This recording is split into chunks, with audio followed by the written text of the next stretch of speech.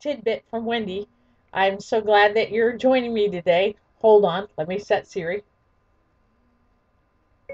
Siri, set my timer for 5 minutes. Okay, 5 minutes of counting. Okay, so you remember the other day we were talking about place value and the importance of place value. Today I'm going to start a three-part series on multiplication and how you use multiplication in order to teach, how you use place value in order to teach multiplication. All right, so I have one problem ready, and I'm hoping that you'll be able to see my board. I tried to get in close, but we'll see how it works out. All right, so this is the first problem that we're going to talk about. And when we talk about place value, why it's so important is because students need to be able to see that this is 54 times 3. But what it really means is 50 times 3, and it means 4 times 3. So, you could actually break up the 50 also into 10 times 3, 5 times if you needed to. But this is the most important part right here, is to be able to break that number apart. Remember when we were talking about place value and I talked about how it was so important for the kids to be able to see the expanded form of the number? Well, this is the reason why. Because when the students have this 50 times 3 and they know that this is 150, and then they have 4 times 3, and they know that this is 12.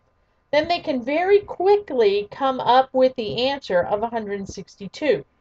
Now notice, this is not the standard algorithm. This is what's called partial products.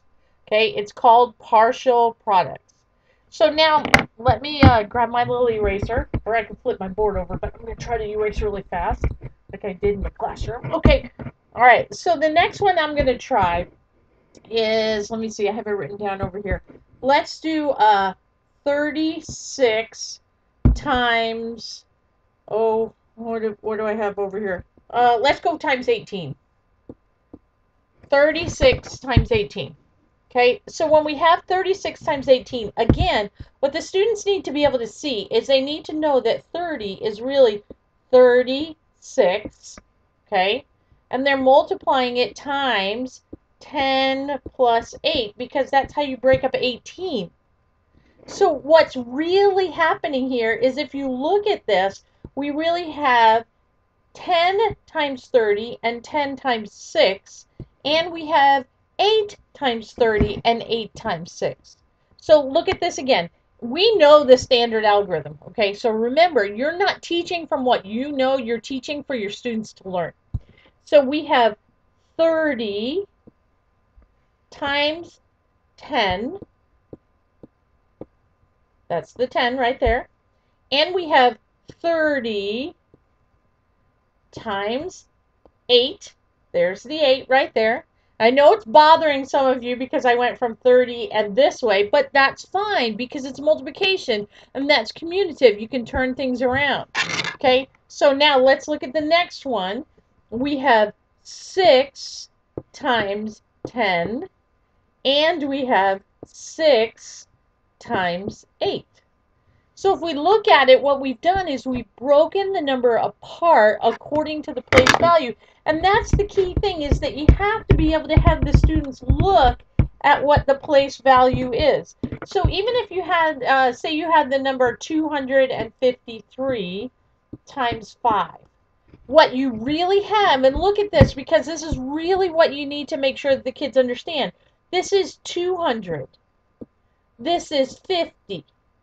And this is 3 times 5 times 5 times 5.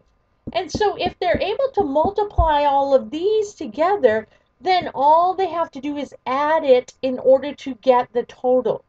Again, this is called partial products because we're looking at part of it. We're looking at the hundreds. We're looking at the tens. We're looking at the units or the ones. And we're multiplying it times the 5 every time. So look at this again. So if we do another one, I'll give you another one. I try to erase fast because I know Siri will. I only have 30 seconds left.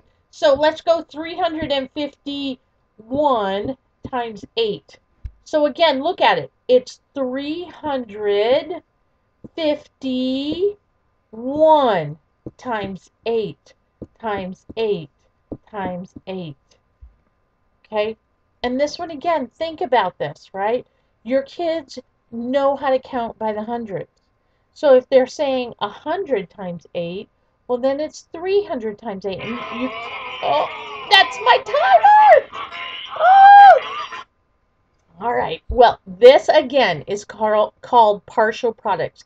And this is part one of my little multiplication. But as you see why place value is so important and why it's so important for them to be able to see the expanded version of a number. I hope this helps, and we'll see you next time when we have our next tidbit. Bye for now.